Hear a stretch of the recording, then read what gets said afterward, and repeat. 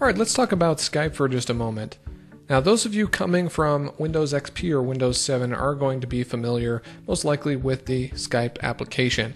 It allows you to send messages and make regular voice and then also video phone calls. Those of you coming from Windows 8 or 8.1 will be familiar most likely with the Skype application, which you download from the Windows Store.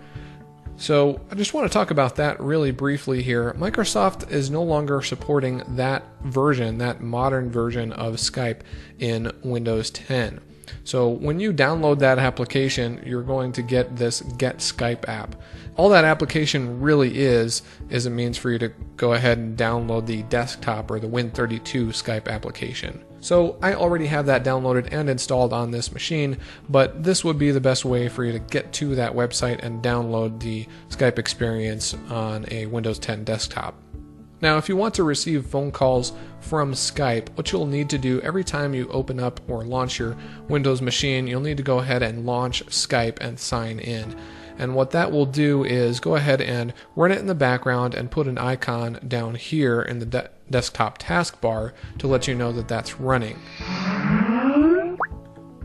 So this is what the Skype experience looks like once you are logged in. So you'll get notifications when different people are online so that you're notified of that. And then you can make calls to those people via video or just with voice.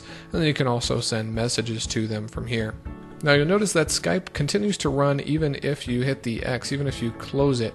So that's happening so that you can receive notifications, messages, phone calls, and video calls at all times. So if you really want to close Skype, you'll need to go ahead and go into the Task Manager and close the application from there. Or you can go up to the top left of the application and then hit Sign Out.